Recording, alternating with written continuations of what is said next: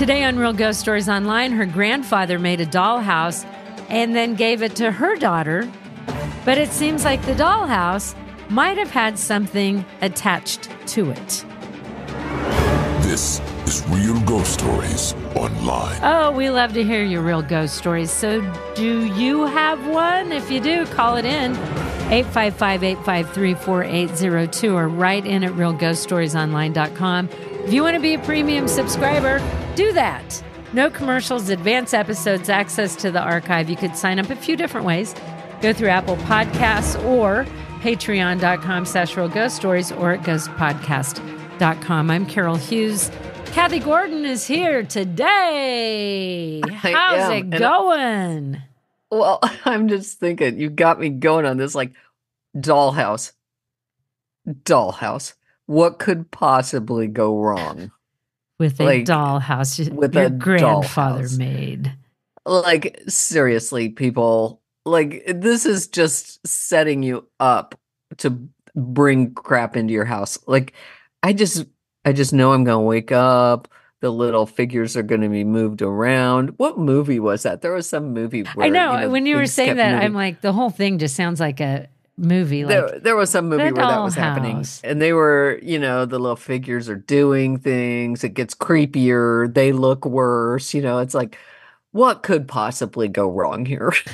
Just like, oh no. Well, what could Not a possibly go dollhouse. wrong is something's attached to it. Oh, doll houses. They're just creepy.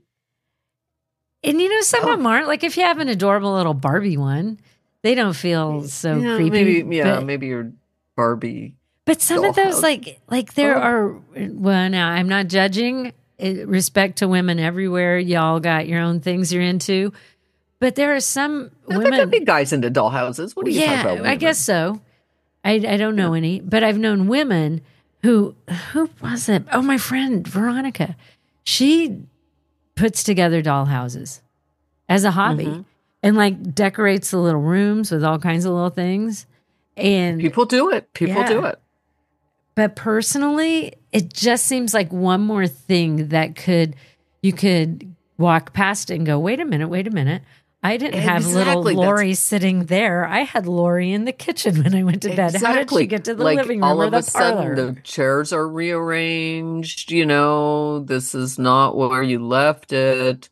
The next thing is like a decapitated head is on the kitchen table. Like, you just don't know. I would be scared to look at furniture it. rearranged to a decapitated head. Well, And by decapitated head, do you mean the little doll head or like a Yeah, human yeah. full-size But skull? with like blood dripping off the table and shit.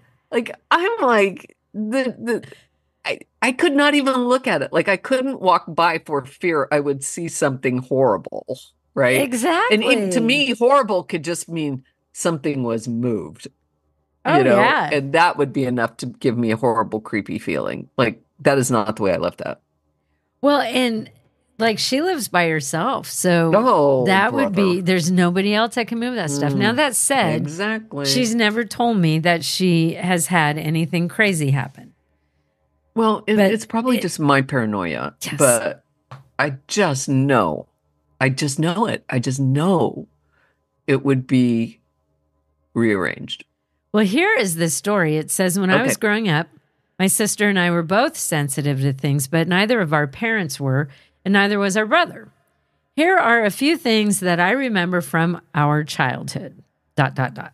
My mom was very into antiques and owned quite a few. One item she had bought at a flea market was an antique Victrola. So that would be like an old-timey record player that you had to wind up. Right. That's the kind that had like the horn thing on it. Wasn't Victrola had that? It had a handle that you would wind up in order to play the records that came with it. The only records you could play on it were the antique records that came with it. And I remember listening to, I'm going to paper all my walls with your love letters over and over again. I'm going to paper all the walls with your love I worked letters. in a museum, and there was a Victrola in there, and then people were encouraged to try it out, right? And the song was Red Wing, and all the time it'd be Red Wing by so and so, and then they'd start singing this song, and I'd be like, God, could we find another record for this thing? But you can only play certain records on it. Right. I loved the old scratchy sound of those records, which were really thick and hard, and not the thin, easily breakable records of the more recent past. And they are very thick. And they are very scratchy. Whenever my sister and I were in the living room where the Victrola was, we would glance over and the handle would be turning itself, like something or someone wanted to listen to a record. Can't happen. My sister and I shared a bedroom, and we also had an old console record player / radio in a large cabinet in our bedroom, which my parents had gotten in the 60s. We had one of those too. I want it again, actually. I saw one at love those. I saw one at an antique store, and it was so cool, but I don't really have a place for People it. People have those, so cool. and they've refurbished them, you know, so they work, and oh my that gosh, one worked. wonderful. It had I an love 8-track player in it. 8-track? Sometimes after we had gone to bed for the night, the radio would switch itself on, or the record player would turn on and start playing whatever record was on the turntable, which meant somehow the arm with the needle had to lift off of its stand and get placed on the record. See, that also happened to us. We started to refer to whatever was doing this as George, and one of us would say, George, please turn off the music. We have to get up early in the morning for school, and it would switch off. I don't even remember being afraid of George, and sometimes I would just feel like someone was in my room with me, even when I was there alone. That's like an early remote. It kind of is awesome. It's like, George, no. George, turn it on. And George, he's like, turn it off. Okay. My mom also has an antique wardrobe with a large mirror in the door. This wardrobe is in the largest guest room in their house. And whenever we go visit, whoever's sleeping in that room always would sleep with the door open. I even propped the door open with something heavy so it wouldn't accidentally close. When I go into that room, I won't look in the mirror of either the wardrobe or the mirror on the antique washstand, but I will avoid it if I can. Get know that? that feeling. One of the other rooms was the room that my grandfather lived in when he was near the end of his life, and he split his time between my parents' house and my aunt's house. There was a dollhouse in that room that he made, and it was an exact replica of my parents' house. Oh. So it gets even creepier. When my daughter was little, she would usually sleep in that room with me, and she would say, I don't like this room. It's creepy, and that old man makes me feel scared. When my daughter was about 5, my mom gave her the dollhouse, and we moved into our house in North Carolina. While we lived in that house, a lot of strange things happened, but one event stands out in my mind. My daughter, who is now 19, used to have frequent night terrors, so I would often sleep upstairs in the guest room next to her room. She would quite frequently come to get in bed with me, saying that she had a bad dream that there was a man in her room. One night I woke up because I could hear my daughter mumbling to herself, I thought, in her sleep. I couldn't hear what she was saying, but as I was about to write it off as talking in her sleep, I suddenly heard a low masculine voice from her room loudly say, "Boo!" followed by my daughter's terrified scream.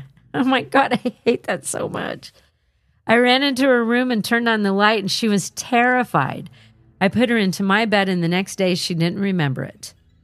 This sort of thing would happen quite often, where she would wake up screaming and not remember it the next day. She and I were talking the other day because I listened to your podcast while I'm out back cleaning my horse stalls and taking care of my horses and donkey, and they were in the back helping me. I reminded her about the Boo episode, and she said, all I can remember is that I used to wake up and there would be a tall, very dark man in my room in the corner. He had on a hat and he was really tall. My oldest son, who is also sensitive and very into the paranormal, said, exactly, a shadow figure. Now that I've been listening to your show, I realized that this is what used to plague her in her childhood. Before I found your show, I had never heard of shadow figures. I've had some other really strange situations in the house we are now living in, and I am pretty sure we have a poltergeist. And maybe I'll write in again and tell you some of those. Yes, please do. Thanks for taking the time to read my story. Sorry if I rambled on too long. Take care. Thanks for the service you provide to all of us weirdos who believe in this stuff. That's from Sandy. So it's interesting that the daughter, when they would sleep in the room with the dollhouse, didn't like the man in that room. Then they take the dollhouse. She got the dollhouse. What's that? Before she got the dollhouse, right? Well, they like at what would have been her grandmother's house. Yeah. Right? Sandy's mom's house, Sandy's parents' house, her grandmother's house. And even there, the daughter was like, I don't like this room. I don't like the man that stands in the corner. Yeah, the old man makes me feel scared. Then they take the dollhouse to their house. Right. And there's still a man in her room. And it's interesting because Sandy doesn't talk like she saw it, but she heard the boo one night. Which is terrifying to it. That would be a terrifying thing to hear. Scaring small children. What is with them? It just makes me mad. It would scared the shit out of me if I was Sandy, because that's in your kid's room. Right. But like, what an awful, that's when you go busting into the room and going, okay, wait a minute, buddy. You know, this is ridiculous. It's a small child. What is wrong with you? What's wrong with people that scare small children? Well, and I wonder if it came with the dollhouse or if she says the house they're living in now. Now, I don't know if the house they're living in now is the same house that her daughter had those experiences. Because it does say, I've had some other really strange situations in the house we are living in now. Mm-hmm. So maybe it's the same house as the boo, or maybe it's a different one. Yeah, I'm not sure. And does she still have the dollhouse? I don't know. That would be a hard one to, and that would be one of those things that you might want to get rid of, but then sentimentally, your grandfather made it. Well, and not even that. Like, even if you could say, because let's face it, you will be the first person to just throw away stuff from mom's that you think might be haunted. Well, I mean, right? You're like, oh, no, I'm getting rid of that. That was a haunted doll. That. I asked you first. You said yes. Let's throw it away. I'm like, can we throw this away? That, right? Would this be wrong? I don't even want that. Like, I did not want it in my house. I had bad vibes off that. And you know, the interesting thing is, I bought brought the cedar chest to my house. I've got a place in my living room. It seems to work there fine, but we haven't opened it. But I was really worried about those dolls in there, and I've got nothing. There was a couple weird things that happened after that, but I don't think it was associated. But it's a hard thing to get rid of because grandma gave it to her. Mm-hmm. And then, like, grandma comes to the house. Well, where's the dollhouse? You know, like, it's not like you can just get And it was rid an of exact it. replica of her parents' house. Exactly. You know, I might say, because mom seems to like antiques and having antiques around, you know, now that she's all grown up, why don't you take this back to your house, Mom? Because the last thing I would do is tell my daughter, you know, this was your dollhouse that terrified you throughout your childhood. Would you like to have it? Why don't you take it, right? If Mom likes it so much, maybe Mom should take it back. Maybe that's it. I don't know. I just don't know what you would do with it because you feel kind of like obligated to keep it. It's like a game of hot potato with this dollhouse. Like, I don't want to, you know. Nobody wants a dollhouse. And I think Mom thought she was being nice and giving it to the daughter, which just, you know. Because she had a little girl and it's a dollhouse. And look, your grandfather made it. But I don't know. It doesn't feel like, you know, maybe the grandfather thought he was, you know, maybe is that his shadow figure they're seeing? Is it the grandpa? I don't know. And the boo, is that kind of like, you know, I'm playing hide and seek with a kid and I'm being funny, like, boo. But it doesn't come across funny when it's the afterlife involved. No, it does. It's not so funny, you know, from our side. Yeah, it's cute when you're still alive. Yeah, it might be hilarious when you're dead doing it. That might seem real funny, but it's not so funny when you're alive. Just remember that. Everybody. Yeah. Like when we all go on to haunt our family, just be like, yeah, that was funny, but it's probably not now. Yeah, it probably won't. Yeah. Okay, here is our next story. Hi, this is Ashley from Nashville, Tennessee, and I was listening to your podcast at work today, and someone had talked about a story that took place in Scranton, Pennsylvania, at a Victorian house, I believe, and it completely brought back a memory that I didn't even remember until then. And it took place in Harrisburg, Pennsylvania. I was in college about a decade ago, and I went to go visit my mom on spring break. And she happens to still have the computer chair that my grandfather, so her father, had passed away in. And he spent a lot of time in that chair because he loved to just write Western stories on his computer and watch TV at the same time. So probably, I don't know the time, maybe about 1 to 3 a.m., I had woken up and decided to go use the restroom at her house, which I don't know if I told you, was in Harrisburg, Pennsylvania, and she happened to live in a Victorian house. So I get up to go use the restroom. I walk through the hallway, and in this one hallway, there's an open area, like to walk into the hallway, and you look to your right through this open area, and it goes through the kitchen, and you can see into the formal dining room, and then into the living room.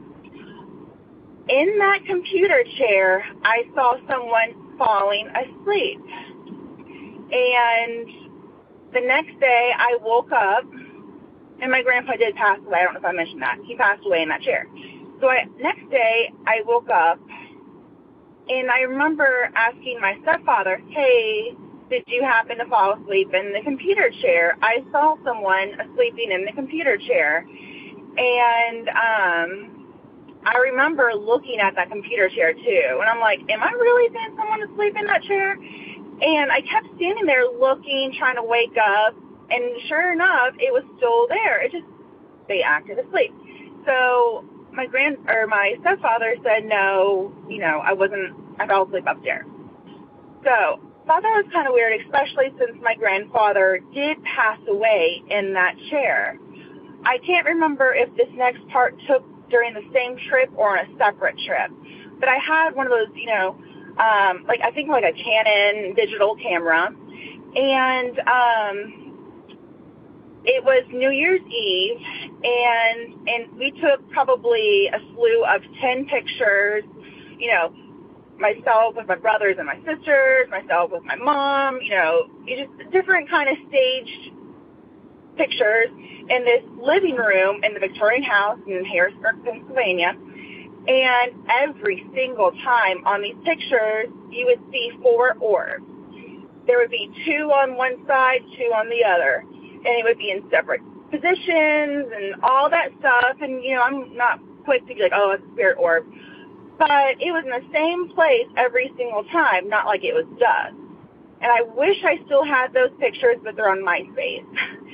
So I could show you. And shortly later, on that trip, I don't know if it was the same day or a different day, the digital camera, it completely broke. It would stop taking pictures. And I've heard of spirits wanting to drain or use the energy from your devices and drain it. And I was just like, this is so wacky. First it was the 4 orbs in the same place and all the different pictures. And now the camera is not working properly. And I was like, well, we did cross 3 Mile Island. I don't know if that had anything to do with it, but it was wild.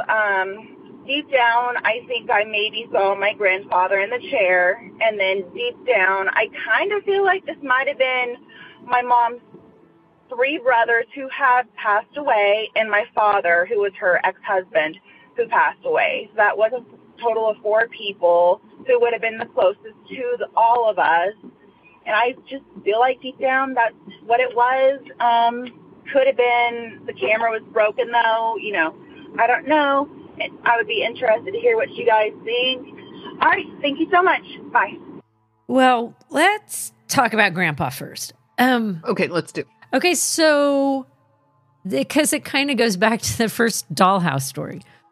I think if Grandpa had passed away in that computer chair, I would have no problem throwing away the chair. I think that would have just been a goner immediately. I would have gotten a new one. I think I'd probably have rearranged the room. I would have gone to some effort to make things different. You know, I might agree. still want to respect Grandpa in some way in that room, obviously, but I don't need the chair. That would be too hard to look at the chair. Grandpa died in that chair. I guess it's And her yet mom's dad, there- maybe. And yet I totally get not just letting go of something right away. The When my chair, dad I'd have died- no problem throwing away that chair, though. You know, when my dad died, I kept his clothes. Oh, I But I still didn't have. keep them where I could see them all the time. Yeah, I still Right? have his clothes. You know, I kept a lot of them. And finally, gosh, it was, I don't know, 9-10 years later, I think I finally decided I've got to let this go. I just can't keep carrying around this bag of clothes, you know. And I finally did let them go. I kept handkerchiefs or something that was small that I could have and keep, and I still have those. But so I kind of get, you know, that sometimes it's just hard to let go of something until you're ready to let it go. And so I can't really stand in judgment. Me, myself, I'm not sure I could keep the place they died. That's you know, the like that. difference. Like I have a suit that he had. I've got his winter coat. I don't know why, but I figured they're not hurting anything. They're in containers and it's fine. They're in my And you're not garage. seeing it every single day. No, it's in my garage. It's not something you're using, you know. And I've got pieces of paper he wrote on, and I don't. Yeah. But I also have that blue suitcase of his that had all kinds of memento-y things that he saved. So that feels important to me. That's in the bedroom here in the closet. But if he had died in a chair, I'd have to. The chair would have gone immediately, like that day. Yeah. So I And I think get that, I think but- she saw her grandfather in that chair. I do too. I really Now, what do do. you think about the orb situation? See, now that's really hard to tell because I'm thinking, without seeing the pictures, she acted like there's 4 orbs and they're all in the same place in all the pictures. Could that have been a malfunction in the camera, which did go belly up? Was there something wrong with the camera? Was there something on the lens of the camera? Because I've seen that happen in pictures before, and it was like a long time ago when, I mean, it could still happen with your phone camera and you've got something on the lens on the outside. That would show up in every picture. But like if there was a crack in the lens or something, it would show up in every picture. So it makes me think that maybe there was something on the lens of the camera. Maybe the camera was malfunctioning. It's just so hard Already. to say. And then it quit. It quit shortly thereafter, right? Yeah. So that one I Yeah. can't say paranormal at all. Maybe it was. I haven't seen the pictures. I think you'd have to look at the camera, but then the camera died. Coincidence? Yeah. And we've had orbs in pictures that we can't explain. I You find know, it more. and that can happen. I find it more paranormal if you took a series of pictures and here's the 4 orbs in one picture. Picture 4 has them in it again. You know, and it's random. That to me feels more paranormal than the same 4 orbs in the same location in every picture. Right. If they'd moved around, maybe, you know, then it Or- would be weirder. Like the one that we took in your old, when we were all there last year in your old building in Iowa, there was that picture we took. I just randomly took a picture because Lindsay had climbed the ladder, and we took some other pictures, no orbs, but that one picture had the blue orb in it. I don't know what that was. There was one picture we took years ago down in the restaurant, and I don't know if you were there. I wasn't there, but I've seen the picture. Yeah, you weren't there because our cousins, that was when our cousins were Right. there. And there's this ginormous orb. Now, there was a series of pictures, no orb, big ass orb, no orb. Yeah. And the big ass orb's a big ass orb. And we're all just eating like nothing's going on. Yeah. And so that to me feels more paranormal than the exact same position in the same in different pictures. And that the camera quit. Like maybe there was something wrong with it. Yeah. So that's kind of what I'm thinking on that. And it's hard to say without looking at him. Yeah. But I So- do think she saw her grandfather. I do too. So if you have a real ghost story, share it with us. Call in at 855-853-4802 or write in at realghoststoriesonline.com. And if you would like to have an ad-free version of the show, you also get the advanced episodes and access to the complete archive. That will keep you busy for years. Become a premium subscriber. Do that through Apple Podcasts. Try it for 3 days free. You could also sign up through patreon.com/Real Ghost Stories or at ghostpodcast.com. For all of us here at Real Ghost Stories Online, thank you for listening.